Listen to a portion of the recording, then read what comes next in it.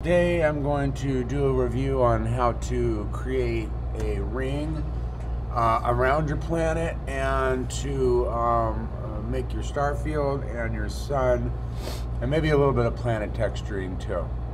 Sort of an overall kind of planet review. Alright, so when you are making your ring, we'll just start with a new file. You go to, we'll say this is our planet. And let's make a texture for our planet. So typically you would get on the internet and look for planet textures. You could just search planet textures and it usually comes up with a few that are kind of neat. So here's a few. Let's just take this one. You want to take the dollar bill looking ones, and you need to get them onto your desktop so you can drag and drop them onto your desktop. There it is. And then my desktop's a mess, but you could go to your student lessons and then just drag and drop it in there. Sometimes people make a separate folder, which is nice to keep it organized. I'll leave this one on the desktop though, just so I can use it for the demo. Alright, so back to Cinnamon. Alright, so when you make the texture for that, you go New Material, and you double click, it makes a new material down there as a white, kind of generic gray sphere, and you just go to Color, and where it says Texture, there's a big button right there with 3 little dots and making it blink on and off, and you click on that, and you go to get your file. Sometimes people put what's called a bump map on it, but we're not doing that. A bump map is typically a grayscale version of the same thing. They give the ups and downs and the highs and lows, like mountain ranges and valleys and things like that. This one doesn't have a bump map. We could make a bump map out of the same picture with Photoshop, but we're not going to have that much interaction with the actual planet. We're not like landing on it or anything, so we don't need it. Just color, boom, that's it. And you drag and drop it onto the word sphere, or you can drag and drop it onto the planet itself. So you just hold down on the little sphere down there, and then touch the word with your arrow over here, or drop it on the sphere directly on the screen. But sometimes there's so many objects on your screen, you can't possibly drop it on the right one, and so you want to take it and drop it on the word or the icon on there. Alright, so let's make a star field. So you go New Material again for star field, and you go to Color, and you go this time, the same button over here. There's a little button over here with a white arrow on it right there. You click on that and you go down to Surfaces and you go up to Star Field. And you want to take reflectance off because the star field is like an environment, an endless environment. You don't want a big highlight in the middle of your space. It'll look weird. So you take that off. Check mark turns it off when there's no check mark. Excuse me. You go to Luminance and turn it on, and then go get star field again, and then now you have your stars, and you put that on a from your environmental objects up here, making it blink on and off. You go to a sky. It's just a generic endless object for the sky, and you put that on there. When you render it, the stars will be kind of sparse, so you want to click on the texture tag right there and go down to the attributes, and where it says tiles V and tiles U, increase that number, and then when you render it, you'll have more stars. These are just the general background filler stars. We're going to do other things here. Another thing I want to do is I want to take my sphere here. I want to move it off the center dot there. That is called coordinate 0. So I'll move it off to the side here.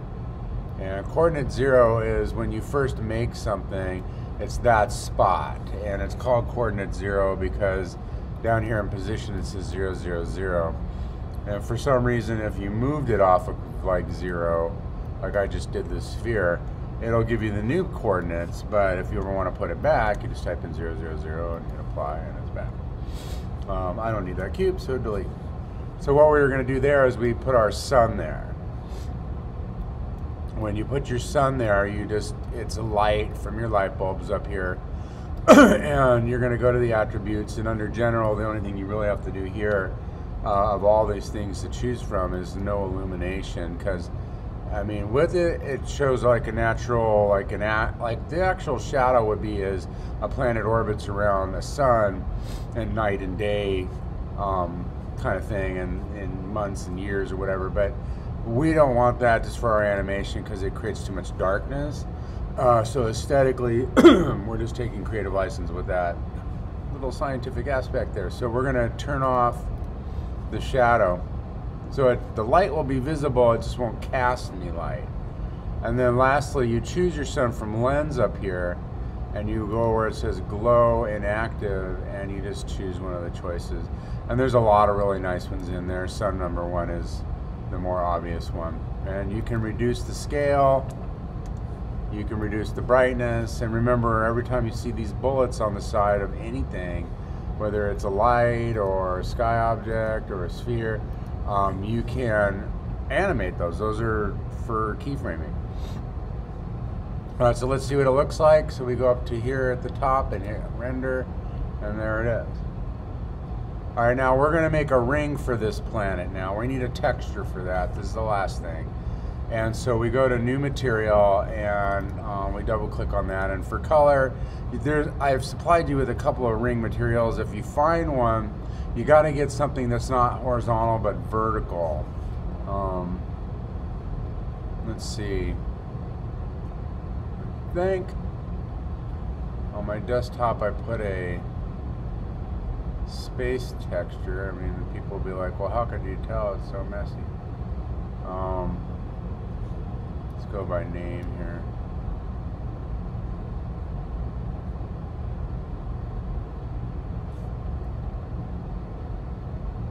I have Saturn, but I didn't want to use that one. I wanted to use, there it is. Oh, space text copy. Okay, so let's see. Let's go get Uranus, the planet of many jokes. So Uranus should be in here. There's Saturn. These are all just ones that I've collected over the years. There it is. All right, so Uranus has a grayish, like kind of bluish gray color. Cool gray. We don't want the JPEG though, we want the TIFF.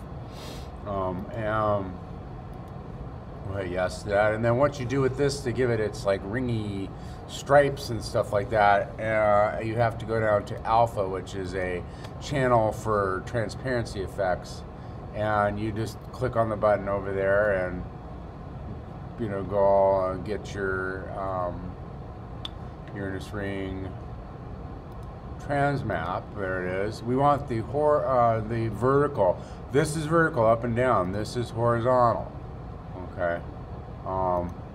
So we want, you can flip it, and programs like Photoshop or even Preview should let you flip it. Unfortunately, when you go get it from the website we were using that supplied the free textures, Planet Pixel Emporium, under planets, under Uranus, these two files, when you click on them, they automatically download. They are, and you'll find them in your downloads folder. You just drag them out of there. They are, unfortunately, horizontal. If you flip them vertically like this and then do a export, you can export it as a TIFF and then save it, and it should stick and allow you to use it now in Cinema. It's just going the wrong way when you put it on the ring if you leave it horizontal. Okay, and like I think that one actually might be corrupt because it didn't do anything. So let's see if we can find another one. We'll use the JPEG, see if that works. Okay, the JPEG works, hooray! Even though the TIFFs are working, you can see there's partial transparency there. That's why they put these check marks there so you can see the parts that are transparent. And you can mix and match these. You can mix and match them with Saturn's rings and whatever else you find. You don't have to just use these, even though you should. All right, so now we have made our textures. We have reviewed how to make a sun. We have reviewed how to make our star field. We have reviewed how to make a planet and the planet texture. One last thing on the planet though is every primitive that you make, and these are all primitives right now, these are basic building blocks, have segments to them. And if you look at this planet, you can kind of see, let's actually just zoom in on it. You can actually see like those 24 segments as flat pieces. If you go over here and maybe like double it, it'll become a nice rounder planet. Excuse me, sorry, I don't mean to keep sneezing and coughing all over the recording. All right, so now to make the ring, the last thing today. So we're gonna go to the plane here under our primitive shapes. I'm gonna move that over to our planet. We can go to your top view and use that to kind of center it on the planet. And what you're going to do is make it wide on the red axes right there, the X axes, and then we're going to go back and look at it. It doesn't have quite enough segments to it. I'm going to turn off the star field temporarily. It kind of makes it dark. This little dot right here, if you click next to sky, if you click on that, it'll turn it off, and then to turn it back on, you just click. So it's kind of like a light switch. I turned it off because it was getting in our way. So I want to add more segments to this so it can bend, because we're going to bend it. You would not use any of these other shapes that look like more logical for a ring shape. And it's just the way the texture goes on it and stuff. So what we're going to do is go to width segments, and we'll like triple that. And now it has more segments so it can bend easier. And what we use is a deformer. So we have all these deformers here, and they pretty much do what they say. Some are a little bit mysterious, like correction and spline rail, which we'll learn a little bit later. Right now we're going to use what's called a wrap deformer. It has a big W on it. Allows you to wrap stuff around things. Good for labels, good for rings. When we do our explosion FX,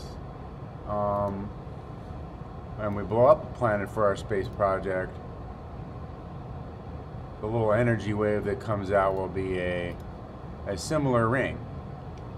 Alright, so you don't want it too thick, so I'm going to shrink it down a little bit, and then I'm going to make my wrap deformer and put the wrap deformer as a child into the plane. Okay, and right now it's inside the planet. So let's just turn off the planet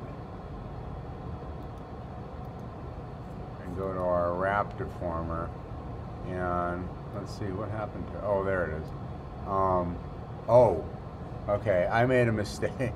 I left the wrap deformer on coordinate 0, and the planet and the plane are way over there. So I have to make sure that I, let's turn that off. And we'll just pull it out. Make sure that I put the wrap deformer also centered on the planet, because none of them are on coordinate 0. So, I mean, I could have clicked on the sphere and wrote down the number here or copied it. So I could copy that number, and I could have gone to the wrap deformer and just like pasted it in there or typed it in there to get it all in the same spot. But, you know, it's like 6:50 right now, so I'm a little tired. And I made a mistake. So, which happens, but, and that probably might happen to you. Just make sure they're all centered on each other and not like one's over here, one's over there. All right, so wrap deformer back into the plane. And so when it does that, you can kind of see how it's wrapping into a ring.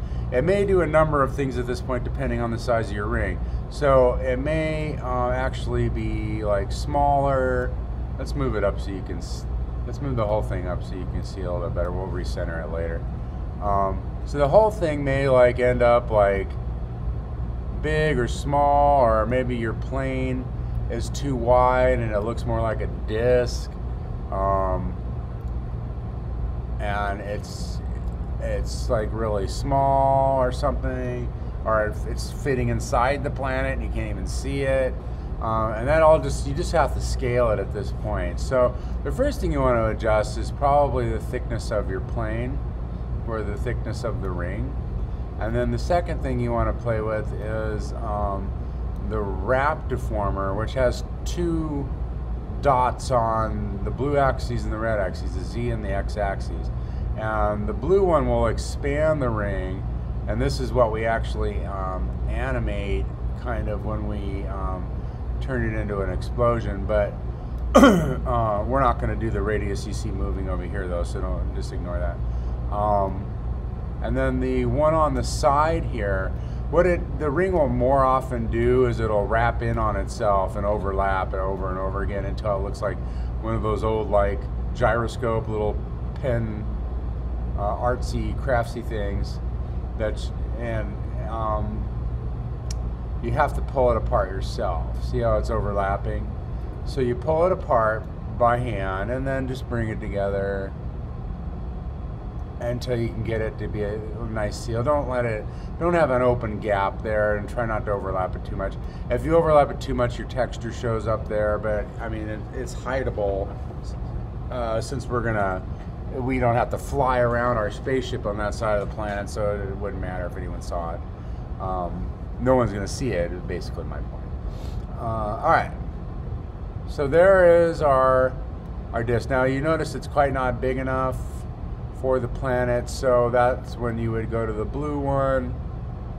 And you know, at this point you can still adjust the thickness of your plane and do all kinds of adjustments. You can even add more segments if it's not smooth enough for you, because sometimes people don't put enough segments in there and it looks very geometric. So you can go add a few more segments. Don't get crazy with the segments though, like you don't need to go 10,000 or something. Just kind of like slowly increase it. All right, so there's our plane. Now it turned into a ring.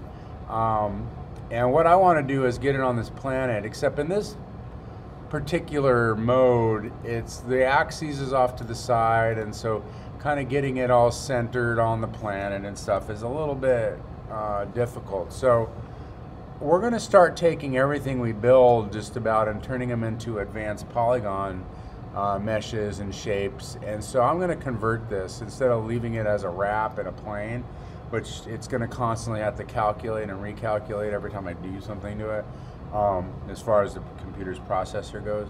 So you're going to select that, and under mesh in the menu bar you're going to go to conversion and do a current state to object. When you do that, sometimes mesh might not be there depending on the work mode someone was doing at your station. And so if you go to layout and just put it on, if you don't see mesh, put it on standard, and that will allow mesh to appear right there. So mesh in the main menu bar, conversion, and then current state to object.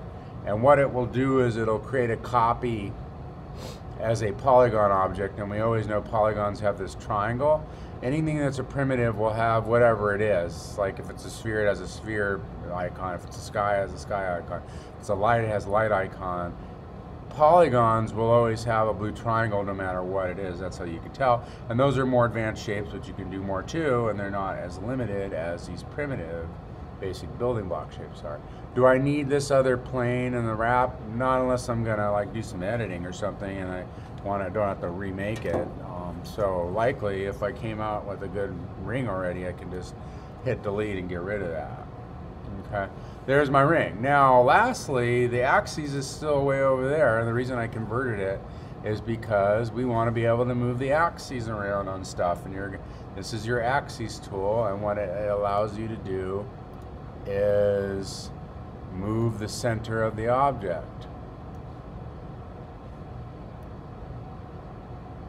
I can kind of like use the axes here to line it up on that center segment and this middle segment right there, which continues over here, as like sort of a guide. All right, now that I've done that, remember to click off of the axis tool, because you'll go around like wrecking havoc on all your axes if you forget. And so now I can easily move it over there to my planet, and I can like easily center it on the planet, and I can easily, the main thing is tilting it. So usually like giving it a little bit of a tilt visually will allow you to see the ring better as you fly around on your spaceship from different angles. Because if you leave it like just horizontal flat, it kind of sandwiches and becomes a little sliver, and then what was the point of, you know, making this little design here? All right, and then you drag your texture on there, swoop, and then you can click render. Now if your texture, let's do one more thing to show you what it looks like if you screw it up. So if your texture, I'm going to go make another Uranus ring, but I'm going to use the wrong one. So I'm going to use the horizontal one. This is the wrong, I can't use this, but I'm going to use it anyways, just to show you what it looks like if you mess up and you forgot to flip the texture. And then we'll be done. So there's a flat one. Oh, that's a GIF. We can use that one. Okay. So the stripes are going the wrong way, see? And so when you throw that on there, and if you have your ring look like this, you use the wrong texture, or the texture's going the wrong way. It's going horizontal, and you could always double click on the texture and see like, oh, oops. You gotta flip flop it, and if you don't remember how to flip flop it, you can go back and watch the video, or just come over and ask me for help. I'd be more than happy to show you at the demo station how to do that. I'm going to delete that texture because it's evil, and we'll put the good one on there, and then ta-da, we have our planet. If you go to the other review file, you can see how to make your planets orbit around the sun, and how to make the moons orbit around the planets. And today we're going to do the animation, and I'll have a review of that probably tomorrow. Okay, so this kind of summarizes the review. I don't put every lesson as a YouTube. I only kind of like do these sort of group summary reviews where you can go back and reference the lesson and the different aspects of the lesson. And of course, you know, if you don't want to watch the full video, you could always come and just ask me, and I'm more than happy to demonstrate it again for you. Okay, so good luck with your space.